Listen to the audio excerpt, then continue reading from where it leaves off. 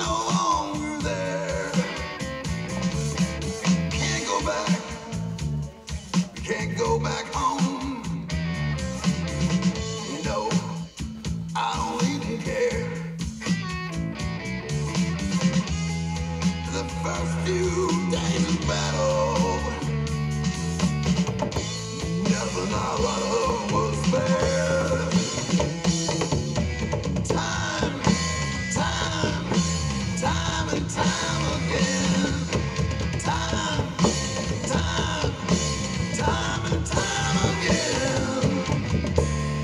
It's the same as it never was. We'll never meet again. It's the same as it never was.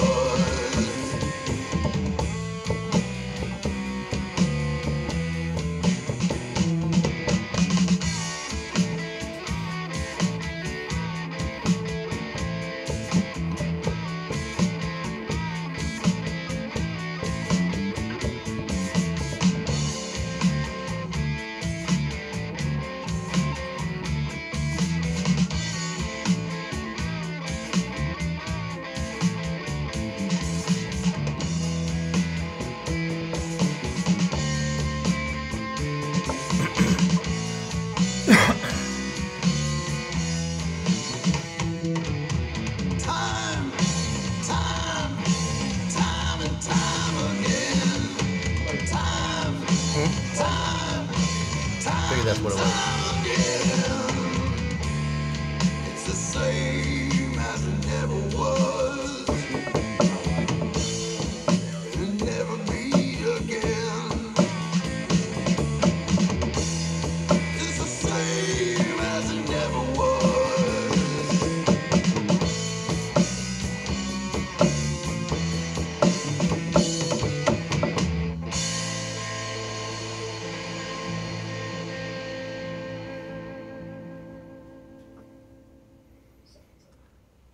We are live, right, everybody? Heck yeah, welcome back to Crutchfield Live. I'm your host, JR. I should turn the music down now. This is a speaker we're going to be listening to soon. You're hearing our theme song on it.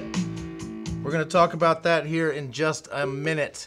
So welcome to another Crutchfield Live. It is Thursday at 4 o'clock, and the plan is to start to get a little bit more consistent about being here live to talk with you every other Thursday at 4 o'clock. We've got all the people in the room sort of scheduled. We've worked everything out, so we should be able to do this for you on a pretty regular basis, which makes us very excited to get to talk to our Crutchfield customers, our viewing public, about this stuff that we love so much. Car stereos, home stereos, TVs, cameras, drones, anything we sell here at Crutchfield, we would love to talk to you about it. And as long as you're watching live on Facebook or YouTube, we'd love to interact with you here. Go ahead and drop us some lines, just shout outs to say hi. If you've got questions about Crutchfield gear, literally anything, I will take it.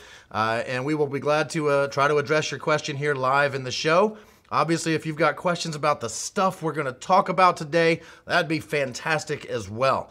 So questions and comments, send them on in. We have been doing Crutchfield Live now for a while. The past several episodes are also available in an audio format. So if you're interested in Crutchfield the podcast, you'll be able to hear some of our recent Crutchfield Live episodes in just an audio format there. Just go to crutchfield.com/podcast to check those out. They're, of course, available wherever you get podcasts as well. We are currently busy working on Season 3 of Crutchfield the Podcasts, where we're going to have long-form interviews with a bunch of really cool Crutchfield employees talking about the Crutchfield gear they loved so much they bought it. They used their employee discount, they bought it, they took it home, and they want to tell you about it. And so it's a lot of fun making Crutchfield the Podcast. That's also happening here as well. Today's topics for Crutchfield Live. We've got three major topics to talk about. First will be Sonos and the Sonos Move and the Sonos Roam. I have them here on the desk with me. We're going to bring in River, who has been an advisor here at Crutchfield for a while. She has had some personal experience with these products. She's taken them home, and we're going to get into some Sonos talk here in just a little bit. We're also going to bring in Buddy. He's an advisor in our Spanish International Department. He's going to tell us about the audio upgrade he did in his 2020 Honda Veloster, or as I like to say, his Hyundai Velociraptor. So I can't speak today. So perfect. And so we're going to talk to him. He did some really serious audio upgrades, amplifiers, speakers, processors, cables, all that stuff. And so we want to hear about why he chose what he chose and how much he likes it. There's an article. We'll get to show you some of what he did. And this guy right here is a new turntable from Dual, who's been making turntables for quite a long time. And we're going to bring in Eric, who has had some experience with these, gotten some firsthand, hands-on experience with some of our new Dual turntables. Before we get into any of that, though, I want to talk about the speaker you were hearing playing music while we were coming into the show. I'm going to turn it up again so you can kind of hear it. It's that speaker in the background.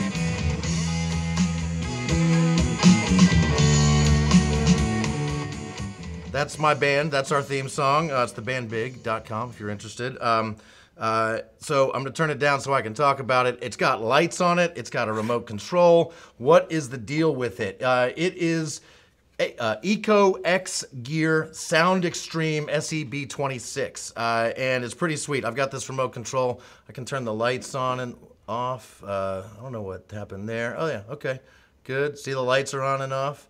What is this? It is a sound bar for your ATV or your golf cart or your boat, and four-wheeler, stuff like that. And we sell a bunch of these. We've got a bunch of companies that have been making these types of bars now.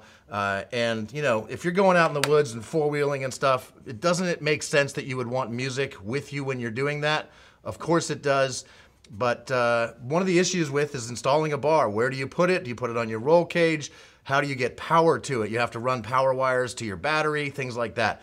This actually solves a bunch of those issues.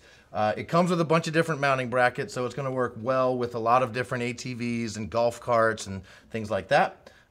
It's got a lot of speakers in it, a whole bunch of speakers, 8 marine-rated speakers. It's got side-mounted woofers. It's, by all accounts, plays very deep, full, rich sound. You can really crank it up. There's like 50 watts of power built in. It's got lights, as you just saw. It lights up. You can even have those lights dance with the music. And all of that is battery powered.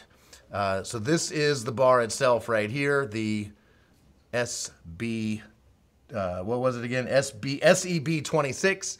And that right there in this picture here, that's a battery.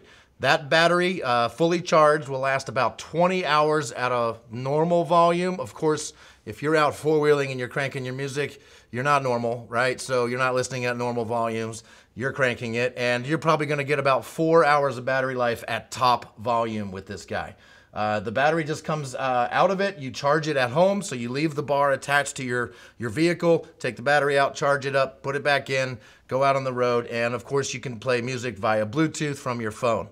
And if you know, most likely you're going to want to make sure your phone is protected from the elements in a case like that. So you're going to take your phone, put it in a cubby or your pocket to keep it from getting wet or dirty.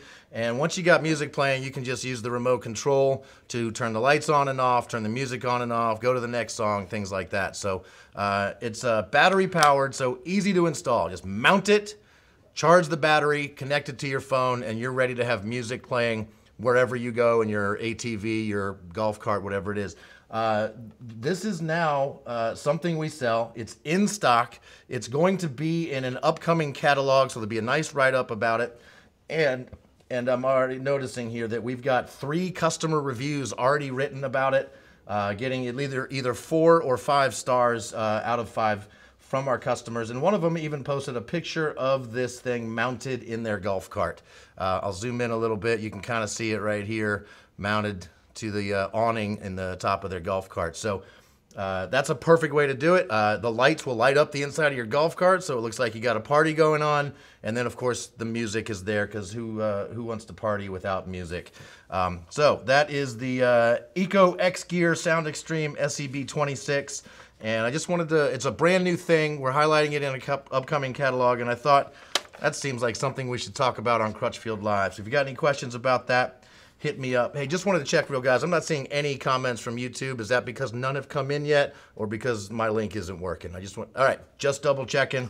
Thank you, everybody. Before we get to our first guest, River, to talk Sonos, I've got a poll question for you. If there's anybody out there watching, that'd be great if you want to answer this poll question, because we want to do these Crutchfield Live things more often, and we want to know what would you like us to talk about.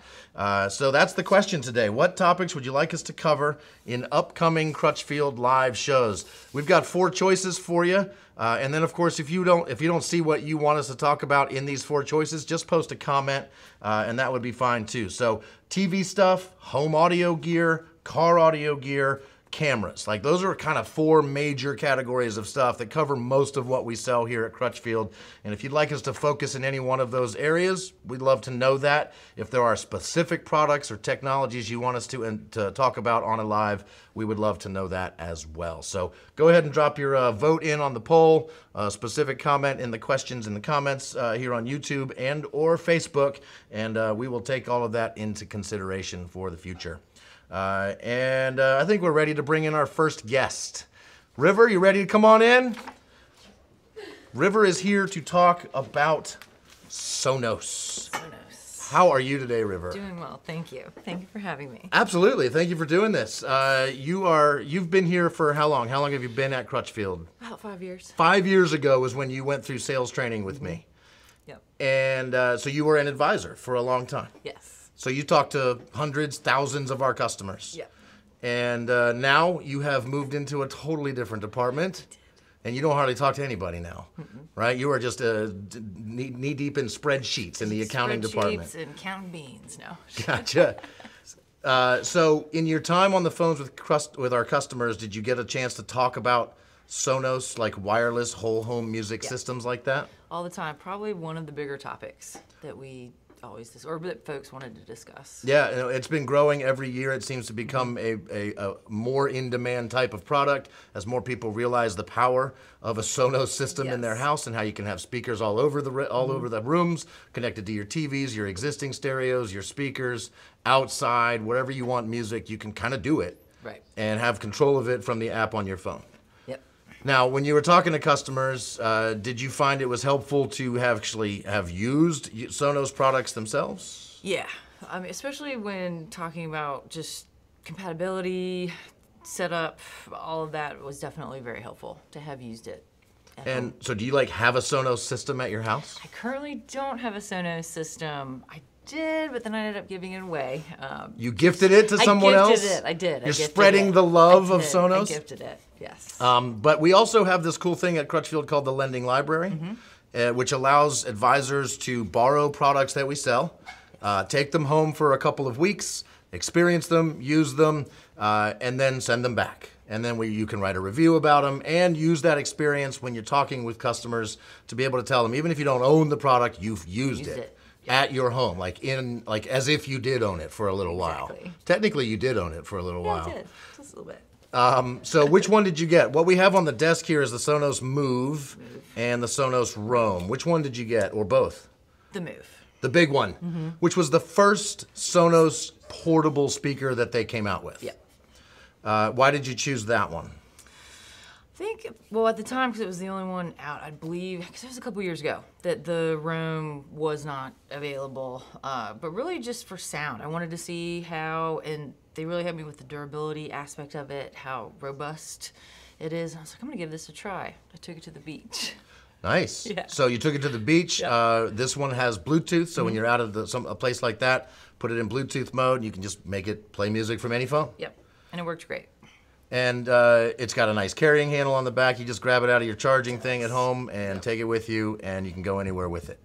Yeah, and the sound was fantastic. I was completely blown away by it. I wasn't expecting it to sound as good as it did. Right? Yep. So there's a lot of Sonos speakers. Most of them plug into the wall for power, right? And there's speakers roughly that size. There's a little bigger one. There's a little bit smaller ones. And this compares with like some of those powered speakers from Sonos. Yeah, definitely. And it's got the battery, so you can take it around with you. Yep. Did you move it around your house at all? Like, I know you went to the beach, but did you use it like off of the charging cradle around the house? Absolutely, especially when doing housework or if I had friends and family over, kind of moving it around where I went. And it's great because it's, like they say, music with no hassle. Yeah, so that's one of the cool things we wanted to talk about. I'm starting to see some comments coming in. I'm going to break away for a second. All right. Got some shout outs. We got John Vargo is here. Mr. Wilo Halo is working. Appreciate you taking some time while working to watch us today. Swiper 1911, Marco, John Vargo said Polo. You guys got a good game going. That's awesome.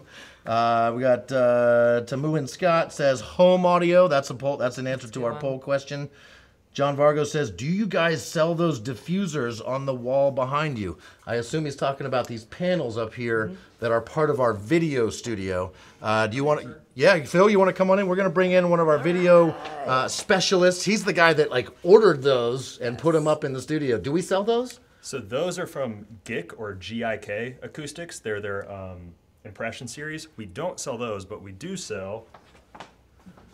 Oh, he is taking the video studio apart, everybody. These really impressive panels from Acoustical Solutions, you can find those on our site. They're Alpha Sorb panels. Yeah, so you can hang those on the wall. They will absorb frequencies so that a lively room with lots of reflections or reflective surfaces it'll deaden that sound, flatten it a little bit so your living room doesn't sound like a humongous bathroom, right? So you can make your home theater sound tight and accurate and all that stuff. Yep. Great question. Thank you very much, John. Tamu and Scott says, Sonos is great. Fantastic. One of the things I love about the concept of having a Sonos speaker that does not need to be plugged into the wall, right, which is what the Move and the Roam can do, is that even, yeah, of course you can take it on like to your beach or camping or anywhere you go, but even just around the house, if you take that off the charging cradle, you don't necessarily need a Sonos speaker in every room of your house and outdoors on the back porch, on the front porch. Right. You've got Sonos in all those zones if you just carry this guy around with you. Exactly. Did you do some of that? Oh, yeah. And then it was nice, too, because with, the sound bar, but pairing it with the TV and having that work together and then taking that with me outside. So you did that? Yes. So, like, you can, and we've actually got a Sonos Beam here in the background. I'll show you that here in a minute. We're playing a cool video showing how beautiful Sonos speakers are. But you can have a Sonos speaker hooked up to your TV, so it's like a sound bar. And so you whatever you're watching on TV, playing on that sound bar, your TV sounds great now. Yes, it does. And because your TV is connected to the Sonos system, audio from your TV is now like a thing you can play on other Sonos speakers within the same Sonos network. Yep. Didn't miss a beat. So, like, give me an example. What were you watching that maybe you wanted to be able to hear it when you were outside? I was watching, at the time I was actually watching a movie, but it came in really handy with sports. Sports is a big deal. There's a big football game coming up. There is. And maybe you want to have people over. And maybe those people might want to hang out on the back porch for a minute, right? And the TV's on in the room, in the living room. You can have the Sonos playing through your Sonos Beam or your Sonos Arc. And the game audio is still happening outside. So people outside catching fresh air, stuff like that, can come back in when they hear a big play happening. They don't have to miss anything important. Or as I do, as soon as the game plays, takes a break and the commercials come on, you rush back in to see the commercials. That's what I do. I mean, my Washington football team hasn't been in a big football game in a long time, so it'll be a while. There. Yeah, right? They'll get there. So yeah, sports is a perfect example, right? You can sort of keep the party going outside on the back porch, front porch, bathrooms, upstairs, downstairs, anywhere in the house. You have yet to put a Sonos speaker. Right. And the Move is the first one to do that, and then they made the Roam. Yes, which is awesome. Yeah. Because it's small, compact, you can just throw it in your bag and go. You can get up and go. That's what I liked about just the ease of use. I mean, it stayed in my backpack. Yeah, so that one's really, really portable. Like, the Move is nice, and I think the main thing I would want to do with the Move is take it around the house, right? Yep. Great sound, big battery, use it anywhere at the house. But if I actually do want to go to the beach or go camping, that Roam, a lot lighter, not going to add a ton of weight to my bag. But it does the same thing as the Move, where you could use it in any room of the house, throw it out on the back porch for the people getting fresh air. Yep, and group it together. Yeah. Yeah. So, we're showing some app footage here. This is Sonos. In case you didn't already know, Sonos is like really powerful, and it basically allows you to do streaming of just about any music source you can think of that's available on the internet. So Spotify, Pandora. What music service are you like partial to? How do you get music? Definitely Spotify, but TuneIn Radio too if I'm somewhere and can't get my local radio station. Okay, TuneIn Radio for local radio. Spotify. Definitely my number one. Yep. Yep. So whatever music service you're into, you can load it up in the Sonos app on your phone and make it play in like any room of your house where you have a Sonos speaker. Total control from the app. You can like group zones together and stuff like that. Did you get a chance to really fiddle around with the app? I did, but not as much as I wanted to. But I did. I definitely did grouping, which was really neat to be able to do that. And so that's how you might say get the audio from the TV to play on other speakers. You just group them together, and it's like super easy to do that. It's really just literally pressing a button on your phone. Yeah. Sonos, one of the things they really specialize in addition to making great sounding speakers, is that app, that software that it controls everything. That thing just gets better every year, and it's already the best controlling sort of app for this type of a multi-room wireless music system. Yeah, and with Spotify, they have the grouping system with Sonos too. Yeah, so it works with Spotify Connect. So yeah, that's so you can use the Spotify app or the Sonos app. You kind of have your choice there, which is one of the only systems that gives you that choice. Yes. When you were talking to customers, would you really get a chance to sort of dig in and like talk about how many rooms they wanted this in and like build big systems like that? For sure. How many rooms? Really a big thing too when you're going to Sonos whole home is your internet too. Especially not only with the Move and the Roam because these have a little bit more flexibility, but with the TV aspect of it because it is a Wi-Fi based network and you want to be able to make use of that. So I felt like that was important too. With building it with the customer was rooms, internet capability, and all those to go into it. So would you find yourself talking about how much download speed do you have? Are you going to be able to stream music in multiple rooms at the same time? Yeah. So you're talking about bandwidth and stuff like that. All that stuff. And yeah, I mean, we sell better router systems. You can, of course, get better internet download speeds from your internet service provider. Put that with a really good router system. With Sonos, yeah, that's the recipe for success. Yes. Sweet. Let's see here. So let's take a look at my computer real quick. I'll just show off where the Sonos stuff is. What I like to do on Crutchfield.com is search just the word Sonos, and it will take you to this page. It's kind of like, here's everything you need to know about Sonos on our website. So it's got, of course, beauty shots of their products. There are videos sort of showing you how Sonos works. You can click here to just see everything, or you can go down here to sort of find the speakers that you want. The Move and the Roam are right here on this page. And there's two magical words on this Move page right now, which is in stock. With supply chain issues, in stock is sometimes hard to come by. We've got the Move in stock at the moment, so can't promise how long it'll be in stock or how many more we'll get or when we'll get them. But at the moment, the Move is in stock. And let's go see, is the Roam in stock right now as well? I think so. Look at that. The Roam is in stock as well. These are available in black. They're available in white. Yeah. The Roam has a separate wireless charger that you just sit the Roam on. The Move has a wireless charger, right? You just sit it down, so there's no plugging and unplugging wires once it's all hooked up. Yeah. Cool.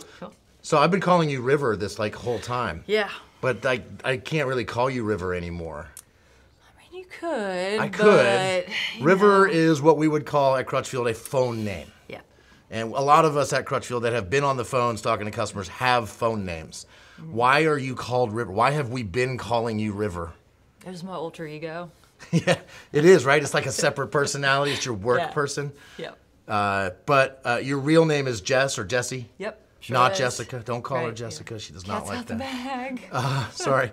But Jess or Jessie, and there was already probably a Jess or a Jessie when you started. Yeah, I think right? so. There actually, yeah, there was. So we can't have two Jesses on the No. phone. Who would you transfer the call to when Right. somebody calls asking for Jess? Yep. So you came up with River. Yep. And then you moved to accounting. Yeah. And then we just hired a whole new class of trainees. Yep. That is my day job. When I'm not talking to you about this stuff, I'm talking to a totally different group of people about this stuff all day. I mean, that's my favorite part of my job, is just go on long monologues about car stereos and Sonos and TVs and stuff. And so I am in the middle of training 12 new sales advisors. They'll be ready to be on the phones in a couple months. We are in like week 2, and one of them has chosen their phone name. And they didn't know there was a River. Now they have chosen River. And so there's a new River at Crutchfield. So if you call looking for River right now, there is no River at Crutchfield. Old River's in accounting, new River's still in training. And pretty soon there'll be a new River available on the phone. She'll have a bio. You'll be able to see her on the website and stuff like that. So we're sort of retiring you're like River 1. The OG. OG River. OG River. And New G River is coming soon. So, Jess, thank you so much for joining me here on Crutchfield Live. I don't see any additional questions, so I think we're gonna call it on the Sonos stuff. Fantastic. Did I miss anything? Is there anything you wanted to say about Sonos that we didn't get to? No, I mean, really, we just said it all. Just that it's awesome. I mean. I know what we haven't talked about yet. What music do you like to listen to? Like, what did you play? When you got your Sonos hooked up and your Spotify app going, what's your go-to first song to play? I'm sure you did this on headphones and home theaters and car speakers and all that stuff we sell that you would get to demo sometimes. What's your go-to song that when you want to test and see how good something sounds? What do you use? You're totally gonna laugh. It's probably not the best testing song, but it's one of my favorites. It's Katie May with Pigpen with the Grateful Dead. Oh, okay. So it's really bluesy and sultry and just good with the vocals and the treble and just, I don't know, it's really. You seem embarrassed that this is your song. Yeah. Why? I don't know, because it's not your typical song testing song. So, I mean, it sounds like female vocals, acoustic instruments. I mean, that's. No, Pigpen, man. Oh, see, the I don't song know. is about Katie May, but yeah. Oh. It's a man. God, it's about that. Yeah. I'm not a. That's okay, I know. Is this a Grateful Dead song or is it about Grateful Dead? No, it's a Grateful Dead song. Got it. I'm not personally a Deadhead. I mean, I can appreciate the stuff that's been on the radio, but it's generally not my thing. Yeah. I know it's big time your thing. It is. You go to live shows and stuff? All the time. Yeah. Yeah. So, awesome. Well, thank you once again for talking Sonos with me, Jess. Cool. Thanks get for out of having here me. now. All Go. right, I'm gonna get out of keep here. Thank you for a couple questions that came in. Sonos is indeed great. We are going to move into our next segment of the show. We're going to talk about this guy right here with that guy right there. He's actually been on Crutchfield Live before. His name is Eric Angevine. My third time. Your third time. And every time, do we mention every time that you wrote a book? No. Yeah, he's an author. mentioned You can it go once. buy his book on other websites. Yeah, it is college basketball season right now, so that's not a bad time. 'Cause it's about Hinkle Fieldhouse in Indianapolis, which I always mention for those who don't love basketball. That's at the end of the movie Hoosiers. That's where they play the final game. And in the movie Hoosiers, are they at the actual place? Yes. Nice. Yes, they So we get shot to it see there. the Hinkle Fieldhouse, which is what your book is about. Yep, the history of the building. It's on the National Register of Historic Places, so it's it has a long history. So yeah, not just a sports thing. a Not history as thing. long of a history as this turntable. Yeah, brand, this is however. why you're here today. Yeah. We got the book plug out of the way. I'm a big fan of a shameless plug. Yeah. I'd offer that up. But your main job at Crutchfield is to use your writing skills to write about our products. Correct. And so when we knew that we were getting our new dual turntables in, we put them in your hands. You got to take some home. Is that right? Yes. I actually, and I also, we recently did renovations to the creative space, and we got bigger desks. And I thought, I have enough space now. I even told Bill Crutchfield, I was like, I'm going to put a turntable on this desk. And I A did. turntable work audio system? Yes. That's fantastic. Yep. I picked a phono preamp that has a headphone amp built into it, so Okay. I don't have to blast it out into the room for everybody else to listen to, but I can just put on my headphones Yeah, and because listen to the records. creative department up on the third floor here at Crutchfield headquarters is kind of known as the library. Yeah. Because you don't hear music going on, but everybody's jamming. Headphones all over the place. So there's a lot of creative stuff happening, but you can't have 12 different speaker systems in a room with that size. No, it's madness if you do that. Yeah. So you have a turntable, a headphone amp, and a nice set of headphones. Right. And is that where you tested the new dual turntables? Let's see. The one we have here is the CS418, which is kind of where the line begins. The one I have at my desk is the 518, so that's like the step up from this one.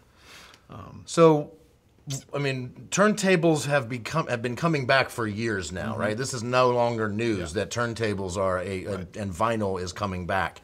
But dual turntables, that's a brand I'm very familiar with in the car audio world, right? We sell like 4 different dual branded car stereos. And though they're known as sort of not all that expensive, but really have a lot of cool features type of radio. And then I hear dual turntables, and I'm thinking, okay, is this a really inexpensive feature-laden turntable, or is there more to it than that? Is there some history here? You know the story. I'm setting you up. I do not know the answer. What is the connection between dual car stereos and turntables? I know the chicken and the egg answer for this particular one. First, I want to talk about the history of the company that makes the turntables, because that is the first thing that came along. So dual turntables comes before dual car stereos. Yes. Got it. Yes. So this company was started by a couple of brothers in Germany in 1907. At the time, they were making like clockwork gears. Okay. Doing some good machining. They knew how to make some delicate parts. And then in 1927, when the gramophone was a big deal, then they invented something they called the dual motor. And they called it that because there were 2 ways. I'm going to guess there's 2? No. No? There's not 2 motors? No, there's 2 ways that the gramophone could work. One, you crank the handle, or then they started having enough electricity in homes that they could you could also plug this thing in. So they invented a motor that would work both ways. Oh. So it was called the dual motor. So if you didn't have enough electricity to take advantage of the of that to power your motor, you could just crank it and play music. But it would still be using that same part either way. So that became such a ubiquitous thing for them that they just changed the name of the company. Okay, we're dual now. Nice. Okay. Yeah. So that they became named dual in 1927.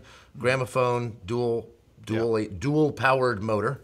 Yeah. And is this a gramophone, or is this a turntable? Is this a phonograph? What is this? Yeah, this here's a turntable. Because if it was a gramophone, it would have that big trumpet on top. Yeah. Okay. Got it.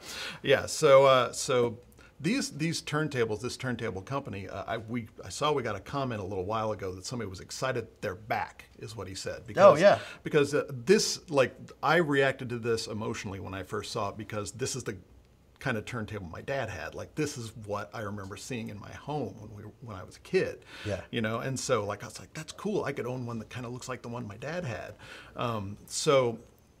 There was a period of time where being a turntable manufacturer was not a great business plan. Kind of like in the 80s, around that time where digital, CDs and such started coming in. When I started at Crutchfield in 1996, we sold 2 different models of turntables, a Sony and a Denon.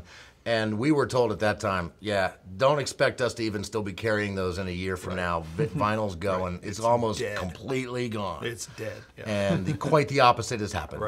Right. And so that's actually where the other dual comes into play, is this company went bankrupt for a while. Oh. Yeah, and that's why people are saying they thought they were gone for good. Yeah.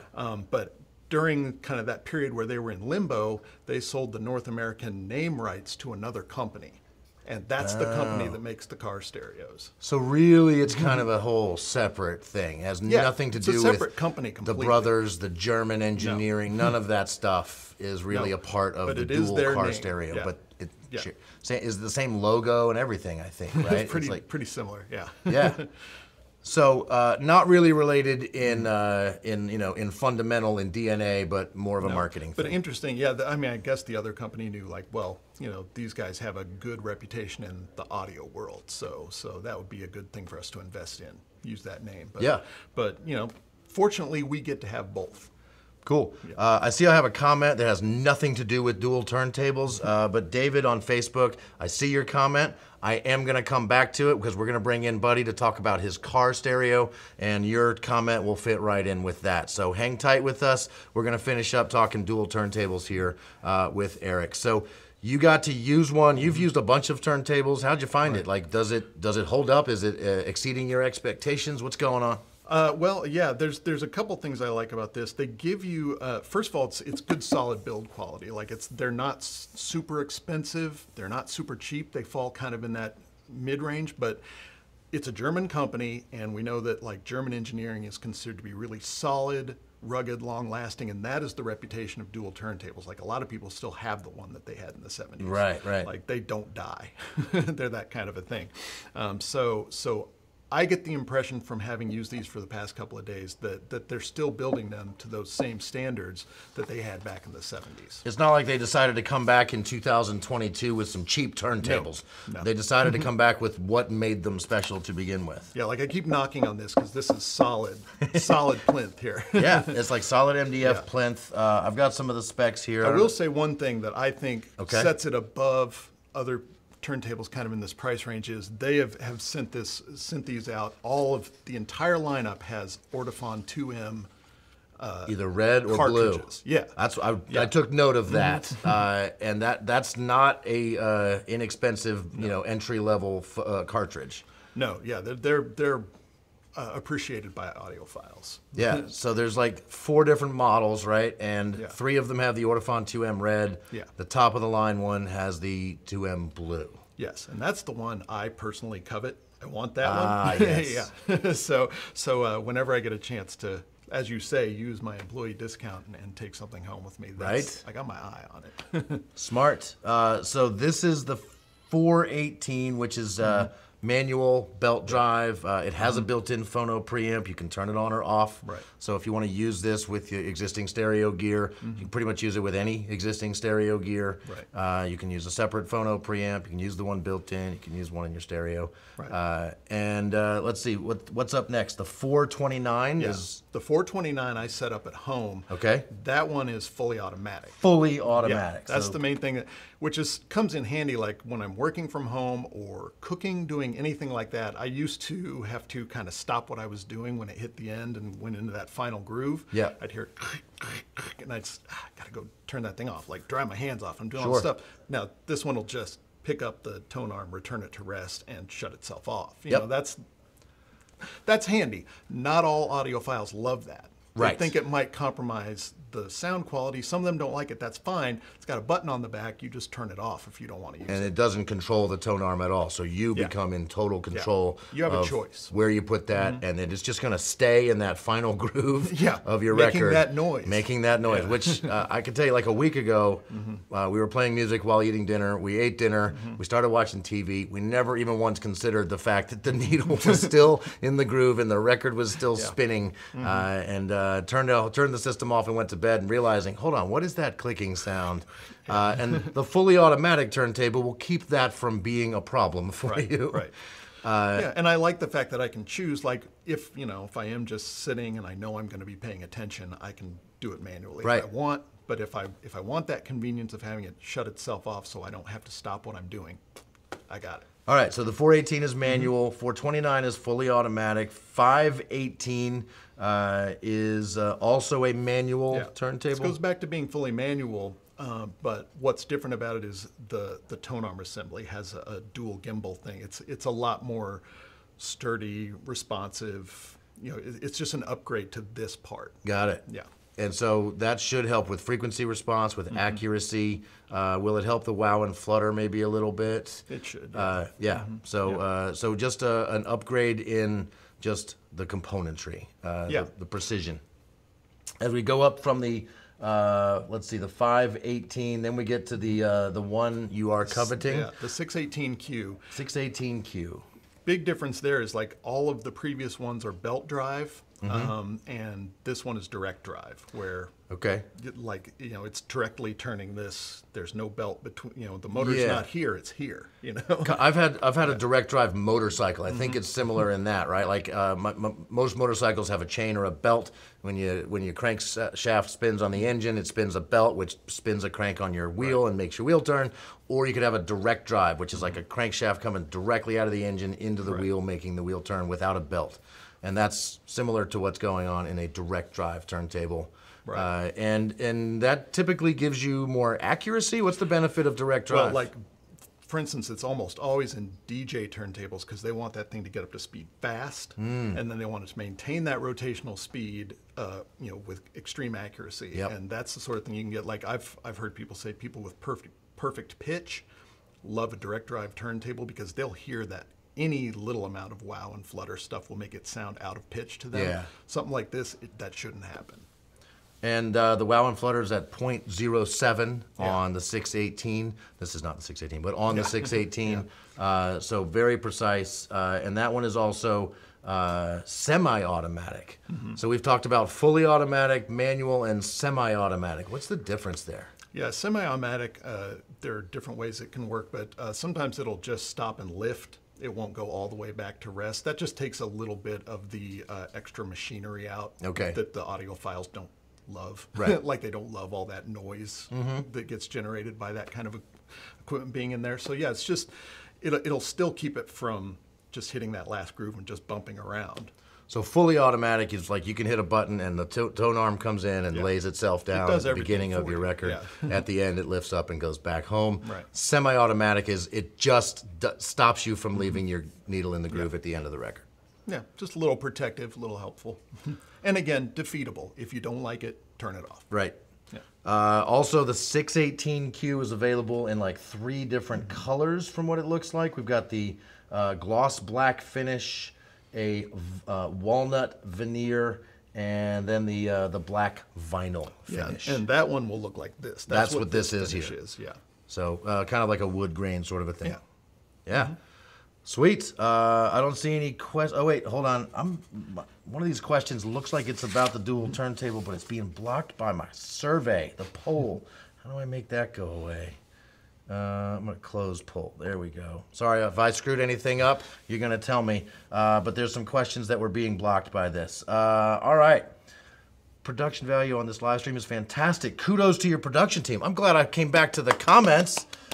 Fantastic. Jerry Georgopoulos says, purchased the original Dual 1019 in Germany, 1968. Dual had a very good reputation.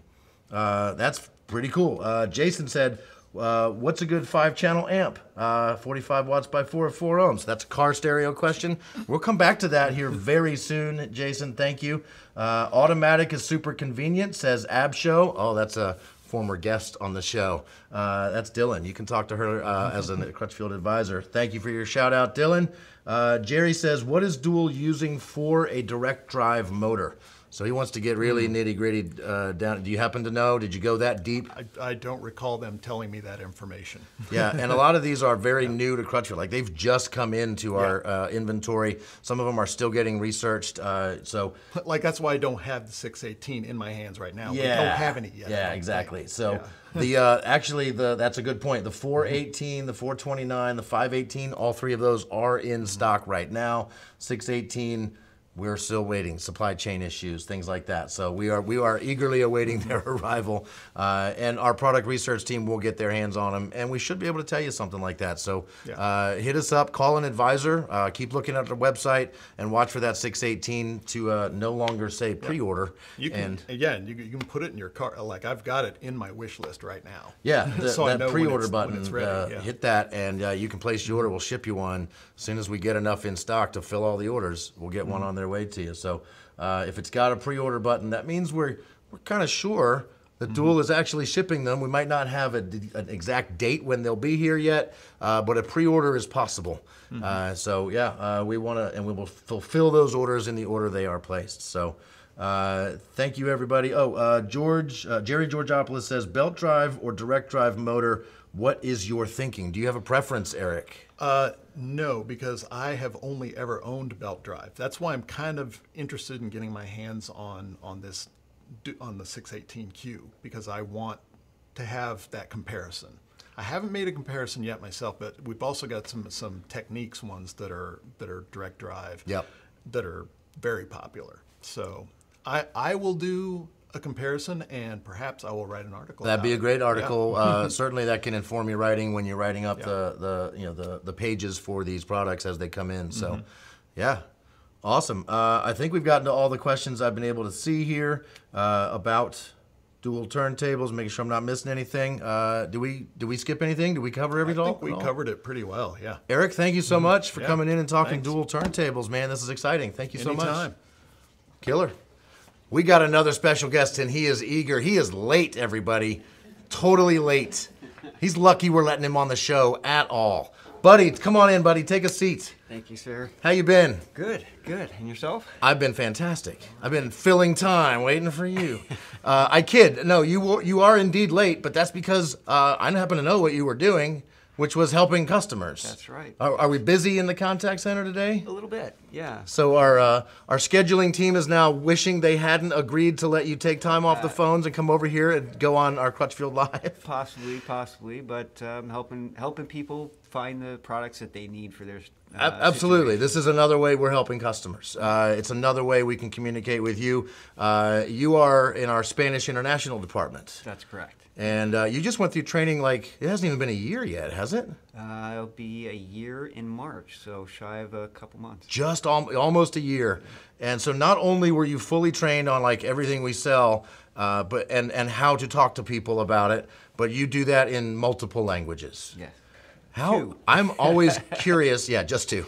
I'm always curious. How is it? Do you think in English and then have to convert it all to Spanish in your brain? Like, how does that work for you? It really depends. Sometimes that's how it goes on words that I don't use every day. Yeah. But strangely enough, there are some words that I only learned in Spanish, so I have to think of the English word, and it kind of goes backwards. It's weird that way. Depends on the conversation which Yes. way it's going to go. Yep. And you could be speaking to a Spanish speaker or an English speaker at any given day, right? And one from one call to the next. Yep. Cool. You are here mainly to talk about your car stereo. Before we get to your car stereo, I've promised a couple people we would answer their questions, and you're where we're talking car stereo. So you and me are going to figure out what's going on here. The first one that came in was from David on Facebook. David said, I just ordered a set of kicker replacement speakers for my 2003 Ram 1500. Been a customer since 2003. Y'all rock. So that's not much of a question. I just saw it was car. I figured we wait till you're here. So what do you got? What do you got to say? Kicker speakers, Ram trucks. Awesome. Good match. Excellent. There was a question on YouTube from Jason Logan. What's a good 5-channel amp that's somewhere around 45 by 4 at 4 ohms and 500 watts by 1 at 2 ohms? You got any amps just like off the top of your head when you hear that? Not right. I'm used to having my tools, which is my computer. Which I happen to have one right here. So you just fill some time. I'm going to go find him an amp. No, I kid. So 5-channel amps. Why would you even use a 5-channel amp? What's the benefit of a 5-channel as opposed to like saying having a 4-channel amp and then a separate sub amp? Why would you want a 5-channel? Ease of install and just having less devices, less real estate taken up in your vehicle. So if you go with the 5-channel amp, then you've got your, amp driving, let's say your front and back speakers and your subwoofer all in one device.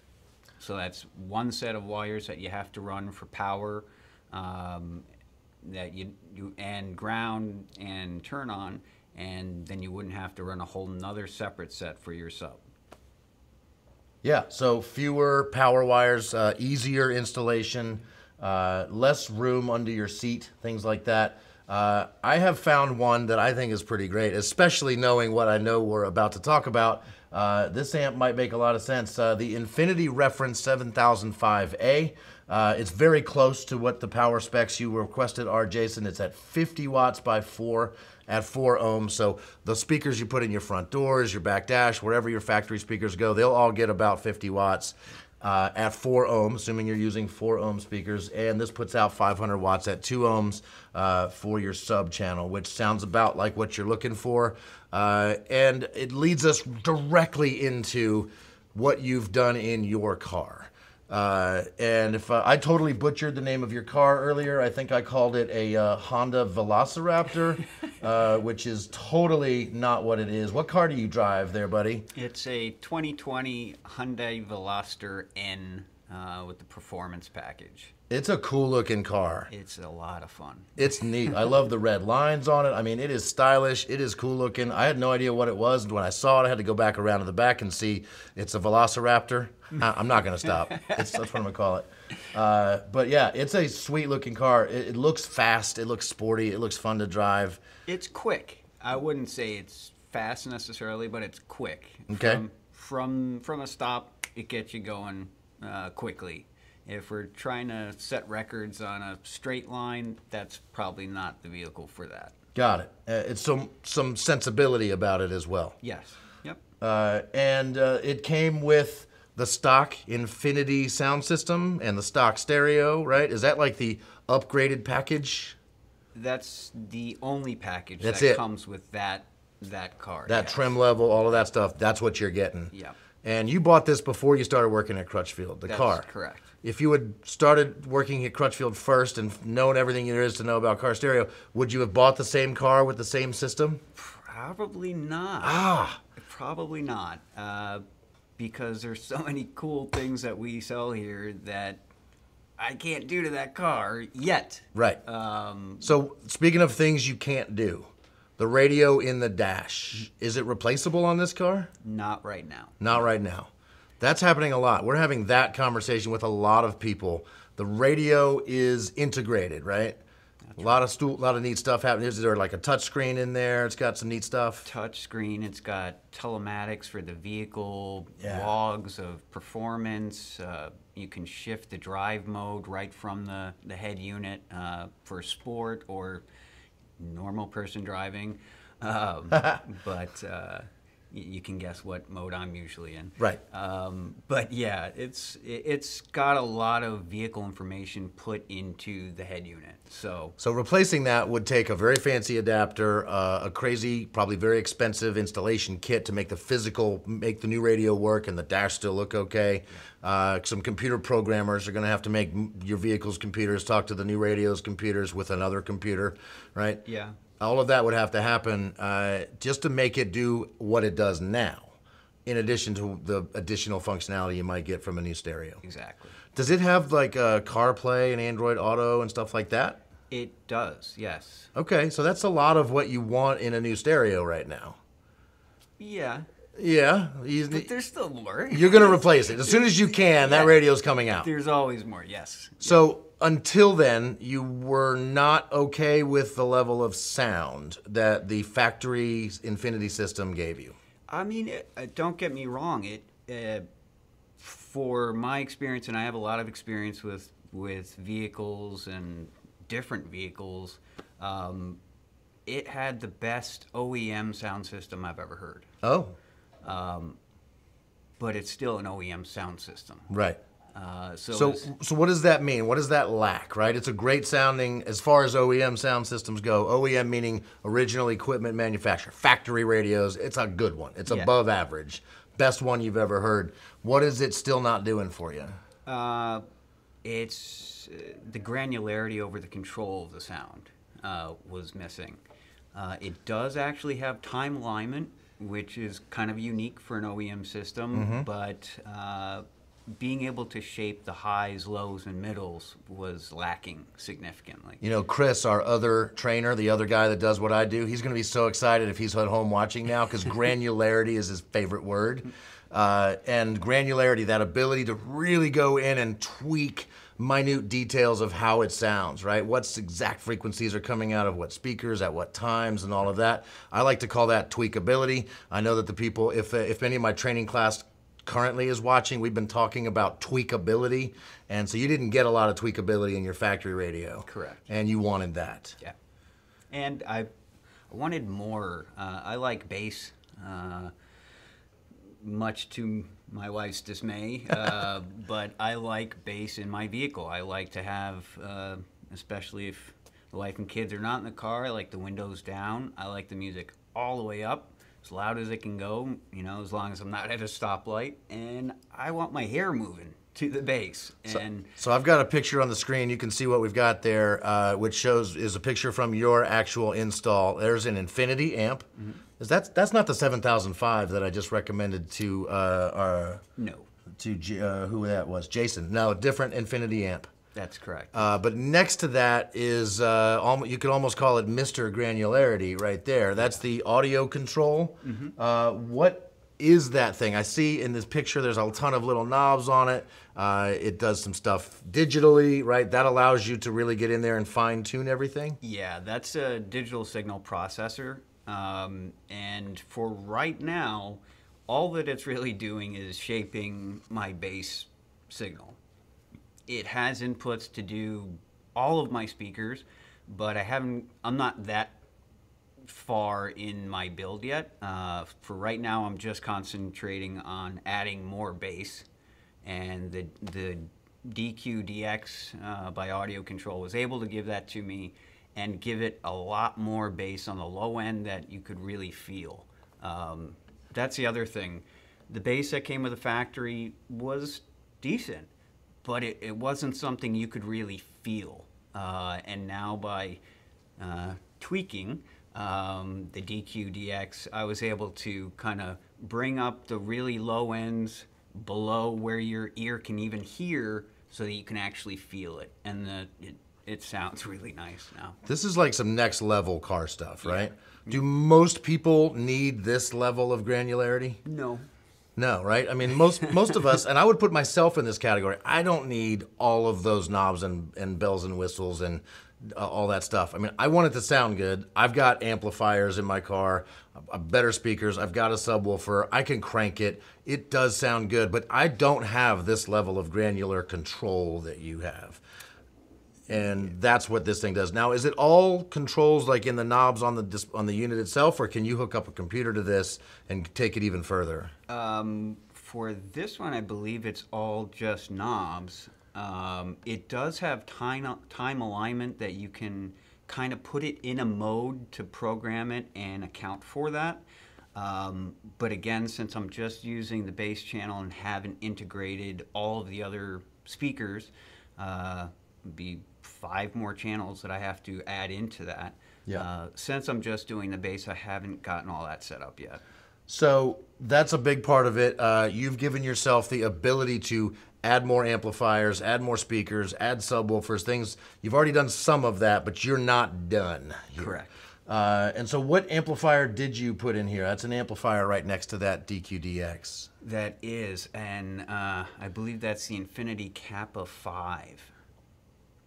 Let's see if it says here in your article. Yep, sure enough, Infinity Kappa 5 channel amplifier. So this is a little bit more powerful than the one we were talking about for Jason earlier. This is at 75 watts per 4 speakers. Maybe not quite as much power on the sub channel. So why did you choose this amp? Well, I wanted to keep everything, since the car came with the Infinity sound system, I don't know, I'm silly that way. I wanted to pay homage to that, and thought that Hyundai and their partner Harman had a great idea. So I just kind of wanted to capitalize on that and keep that going forward. And this was the amp that was going to kind of do that for me with the wattage I wanted to have for basically all the speakers in my car. Yeah, so just because your car may have come with original Infinity speakers doesn't mean you have to do what Buddy has done, but you like the idea of keeping it Infinity. It says Infinity somewhere inside your car. You've got actual Infinity speakers. We'll talk about those in a second. An Infinity amp powering them, and you just liked the sort of keeping it consistent. Yeah, the continuity, if you will. So this is the amp. You've got 4 channels of this amp power your speakers. And which speakers did you go with? I see some tweeters here, so you've got some component systems happening. I see some Infinity speakers there. What do you like about these Infinity speakers? The sound, the tone is a lot richer, and I would say louder than the stock. They're just better speakers. Yeah, it came with Infinities, but I believe they were paper cone Infinity speakers, and they just, again, they seem to be missing something. Sure. not something that I can really pinpoint and say it's missing this. And that's not new, right? I mean, even though they're Infinity and it's the same company that makes the Infinity speakers and amps we're talking about here, they're not putting the same level of speaker in the factory Velociraptor, right? They're putting cheaper materials, cheaper things, smaller magnets, things like that. Yeah. This is a speaker you put in there on purpose with a lot of power to get that better sound, to get that speaker louder and better. It's not just as simple as taking the old speakers out and putting the new ones in. It takes more power. That's where that amplifier comes into play. How hard was it to put this tweeter in? Actually, not that hard, to be honest with you. There are other ways of, more than one way to skin a cat, but for what we were doing there, we were able to use the factory tweeters, since we knew those were coming out anyway, and kind of remove them from the back and put the replacements in and glued them into the factory thing. So we already had a bracket made for it. Nice. It was, it made things much quicker. In the years I've been doing this, replacing or adding tweeters to cars has gotten easier. It's always and should still be thought of as like, it's a little bit more than just taking the 6.5 out of the door and putting a new one in its place, where everything is fairly standardized. Tweeters are less standardized, right? So each one's brackets and sizes are a little bit different, and you're gonna have to do different things to put the new tweeters in place. But there's a lot more brackets. Those tweeters are getting closer to being all very similar. It's not that hard to take the factory tweeter out and put a new one in its place. It might involve things like Velcro or hot glue or brackets or something like that, and modifying the factory tweeter bracket. Replacing the tweeters has become a little easier. Yeah. Cool. So new tweeters, new 6.5s in the front, so new speakers in the back. What's next? Well, next would be to rewire up all the speakers. I do have a couple things to think about. That car has a center channel speaker. With that, with the upgraded Infinity center channel speaker for that speaker location, it was way too loud, just from the center of the dash. Okay. It seems like the factory amp in the Veloster puts a lot of power to that center speaker location. And with the upgraded speaker in there, you could tell right away. So that threw the sound staging off in the car. Yeah. It just didn't sound right. How are you going to solve that? Well, for right now, a real simple fix was just to unplug that speaker.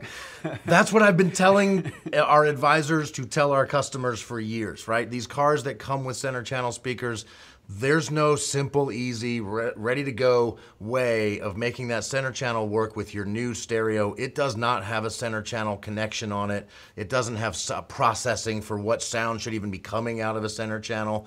How do you power a center channel speaker? How much is too much power? What size speaker is it? They're all different. And usually the best way to deal with your factory center channel is to unplug it, make it stop making noise, and just you control the sound with every other speaker in the car. Are you going to do more than that? It really depends. Yeah. If I want to get into that, it almost seems like more trouble than it's worth. It is. It sounds really good right now, better than it ever has. With the center channel unplugged. Correct. Take it from, that is perfect. You're underscoring what I've been telling people for years. You probably won't make it sound better by spending a lot of time and effort and money on improving your center channel in your car. Not that important. I've got a couple questions coming here. One of them I see coming in on YouTube. LVO says, I'm having that issue with my truck. I upgraded the head unit to the 1007 XR, which I happen to know. I've talked about this radio with my training class yesterday. It's the most expensive stereo we sell. Top of the line Kenwood 10.1 inch touchscreen, a mound of tweakability in the head unit. It does a ton of stuff. It's fantastic. But to upgrade, the link on the Tundra is a nightmare, and instead of running new wires to the speakers. So he's having trouble with the rest of it, like replacing tweeters and speaker wires and running speaker wires maybe into the doors and replacing all of that. Did you do that, or are you you're gonna do that? We're running new wires all throughout the Veloster. That's the plan, but I don't have a real clear, easy way to how to do that yet. Yeah, running new speaker wire from an amp into a door in a car is one of the hardest physical jobs in car audio, other than building a subwoofer box or doing something very custom. Just trying to replace that wire is a bear. Yeah. And you might find that it might not make a huge difference, right? Like adding thicker wire. Your amp is at about 75 watts. really, the official Crutchfield recommendation is when you get up to around 100 watts, you probably should upgrade that speaker wire. Up until then, the factory speaker wire is probably going to be good enough. So, yeah, that's not a decision to be taken lightly. I'll be interested in having you back once you've replaced all those wires and all of the cuts and bruises on your hands have healed from running those wires through the doors. Cuts on hands means progress. Yeah, no pain, no gain. The other question, I didn't tell anybody I was going to do this because I forgot that I was going to do this, and I'm opening ourselves up to some, we're going to see what happens here. Uh-oh. Your article has a comment on it. Uh-oh. I looked at this yesterday. Guess what language this comment is in? Español. Sí, señor. So, read comments. Can you read that from there? Saludos, tengo un Mazda 6 2020 con sistema voz y fábrica como puedo instalar un amplificador para un bajo trasero. Si no existe un cablero para el radio de fábrica. Okay, so he's looking to put a Boss radio in there. In a 2020 Mazda 6. I got that part. And he's looking for, it looks like an amp installation. I'm not sure if that's a bypass. So now that we know that, I'm going to pull this up on something I can't exactly show you at home here. This is our internal sort of database. 2020 Mazda 6. And I'm just going to see with or without Bose. We don't have this person here to ask them. So if it's Boss or Bose. Yeah, it could be Bose. Let's go see. I'm going to assume they have the factory Bose system. And from this comment, can you tell me, do they want to replace the factory radio? It or looks like they want to add an amplifier. Add an amplifier. So at this time, there's no fancy interface to make adding an amplifier to that car easy. You're going to have to simply do it the old-fashioned way of cutting and splicing in tapping into factory speaker wires. If you can replace the radio, which at this time you cannot, then yeah, call one of our advisors, Rolando Suarez from Juana Diaz. You should call and talk to Buddy. His bio is on the website. Go find Buddy's page. He's got his direct number there, and he can answer you directly. I don't even know if this person is listening. I just thought, how cool is this? The one comment we've received, we haven't actually answered it on the website yet. I thought we might want to take advantage of you being here to do that. Llámame Rolando. Vamos a hablar. Sweet. Is there anything we've forgotten that we need to talk about with the Veloster? Not that I can think of, other than. Have you done this subwoofer? There's a subwoofer pictured in this article. Have you actually put that in the car? Yeah, that's in there. Yeah, yeah. And now after tweaking the sound processor, and again pulling up the low frequencies on the low frequency band, my hair moves. Yeah. It disrupts brain thought. If it can make my hair move, then we'll be good. So yeah, that looks like a pretty massive sub. You've got plenty of power to drive it, are we getting a Scherzer cam going? This is awesome. My dog is in the background every time we do one of these Crutchfield Live videos. He usually just sits there on the couch and doesn't say a word, but he just decided he wanted to get down on the floor. And so Scherzer's hanging out. He's one of the most best behaved dogs at Crutchfield, unless you're another dog, and then he doesn't like you at all. So that's Scherzer, the training dog, is what I call him. And he's done a great job today of being in the background and not distracting us too much. Thanks for getting the Scherzer cam going. So this is another Crutchfield Live. I think, unless I've missed something, let me go back and make sure I haven't missed some comments here. I want to make sure everybody gets answered. Oh, I do have some more comments. Nava Suthamavong, I don't know if I've butchered your name or said it beautifully. Could be either one. Says Sonos Roam, best portable speaker? Question mark. It depends on what your application is, right? Like if you want to listen to music at your home and then also be able to take that same speaker out with you and have it be very portable, the Roam is one of the best you can get. If all you ever need is to have music with you at the beach, you don't need the Roam. You can just get a Bluetooth speaker and it'll be fine. But if you also want to have cool music playing at the house, The Roam or the Move, pretty solid choice. The Roam is the more portable version. Elvio says, was looking at the Kenwood amp with DSP integrating the iDataLink AR. Would that help the sound using the stock OEM amp existing wiring? So Elvio's asking a fairly advanced question here. He's the one mentioning earlier that he's put in a Kenwood 1007 XR in his Tundra, I think. Yeah, in the Tundra.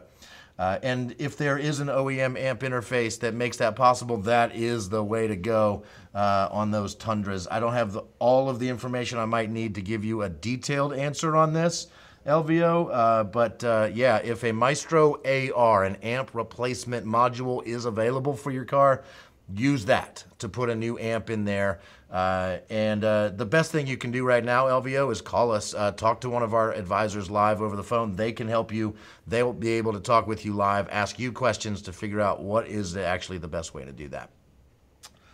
Another question came in. Spencer OMG says, what is your expected life of a home theater surround sound by Sony? Mine's like 20 years almost, I think. I'm going to throw it to you, buddy. What's the expected life of a Sony home theater surround sound receiver? I don't think it's limited to the quality of the product. It's limited to technology. So if a new technology comes out, it's anybody's game. Yeah. I'm not really sure. A 20-year-old Sony receiver might still be making beautiful Yeah. music, but it might not be able to deal with all of the more up-to-date surround sound formats and things like that. Exactly. So if you want the best, like Dolby Atmos and all that kind of stuff, you might be able to kind of integrate this old Sony with some new gear. Better yet, all new gear will make that very possible, and hopefully 20 years from now, we're answering that same question for you again. He goes on to say, on the website, our 03 quad cab, it says that the Sony XAV9500 ES won't fit, but I don't see why. Are you familiar with that Sony ES model, the XAV9500 ES? We've talked about it here on Crutchfield Live before. Was that the big one? That's the big new mobile ES Sony. We've had it live. People are very excited about it. They're also mad it doesn't have a volume knob, but they'll get over that. And wants to know why our website says it does not fit his particular car. This is the radio Spencer OMG is asking about, and I think I know the answer to why, but I don't want to give you false info here. So it looks like you are having a 03 Ram quad cab, and I'm doing this on my computer. I know you can't see it at home. Sorry about that, but it'll allow me to do this a little faster.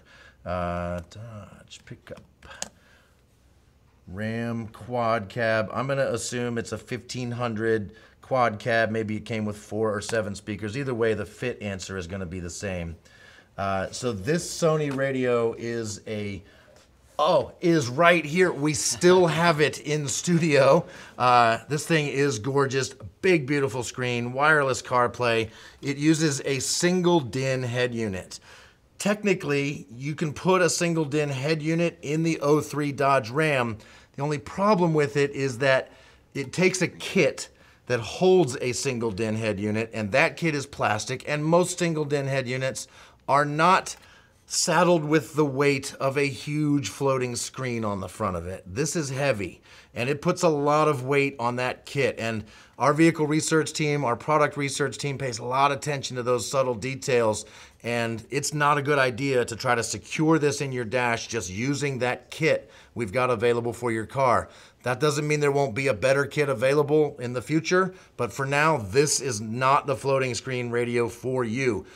There are plenty of other floating screen radios that have a double DIN chassis. This radio is 4 inches tall. It literally sits more securely in your dash and will be able to hold the weight of a nice, beautiful 10-inch or whatever size floating touchscreen. So that's what I would recommend. I'm sorry this one is not a great option for you, but there are some other fantastic radios that will fit the bill in many other ways. And so, yeah, that's what's going on there. I hope that answers your question, Spencer. We got more questions coming in. We're just going to keep answering questions till people stop, right? Swiper1911, just installed the XAV 9500 in my car. Love it. That's the radio I was just holding up. That's that Sony ES. People love that radio and can't get enough of it. I am eager to put one in my Subaru. It looks beautiful. That would look nice in the Velociraptor if you can ever replace that radio. Cool. Let's see. Oh, and thank you, LOL, big help from Spencer. So I guess we got his question answered. Thank you so much for watching, Spencer. I think we're going to wrap this thing up. I don't see any more questions coming in. Just a reminder, Crutchfield the Podcast, Season 3, we're working on it now. Go to crutchfield.com/podcast to check it out. Past episodes, recent episodes of Crutchfield Live can be available there as the audio-only version as well. Oh, poll results. We asked a question earlier. I've got the results. What topics would you like us to cover in upcoming Crutchfield Live? You haven't seen the answer yet, have you? No, nope. The answers, possibilities, were car, home, car audio, home audio, TVs, or cameras. What do you think? What do you think wins? What do people want us to talk about more? Probably home audio? Almost. That's number 2. Car audio wins with 44% of the vote. Home audio's 34% of the vote. TVs coming in third place at 15%. Cameras at 5%. And so, yeah, we will take note of that and certainly consider that as we're coming up with things to talk about on future Crutchfield Lives. The next one will be in about 2 weeks. So 2 weeks from tonight, today, Thursday at 4 o'clock in 2 weeks. That's when you should expect to see me back with some hopefully some new guests, some new products, new stuff to talk about. Hopefully I'll be able to answer some questions for you. Buddy, thanks for coming in and joining me today. Thank you. It was fun. I'm going to see if I can get this speaker to play some music again, and that's going to play us out. I'm training manager JR, the host of this show. Thank you so much for joining us. That's the speaker for your ATV right there. I'm going to turn some lights on, crank the music. We're going to party and go home. Have a wonderful day. Have a wonderful weekend. And we'll see you next time. It's the same as it never was.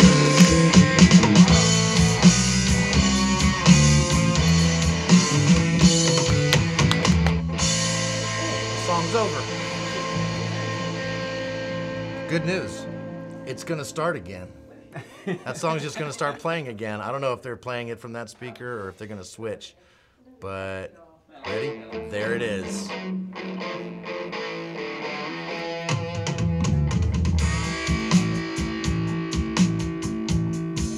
Swiper, give us a clap.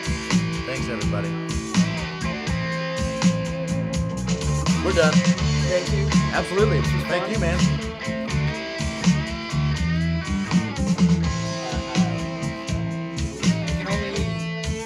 I wish you would listen to one of my calls.